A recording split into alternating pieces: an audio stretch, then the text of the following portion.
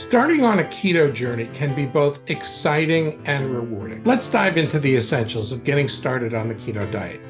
First and foremost, keto is all about low carbohydrates and high healthy fats.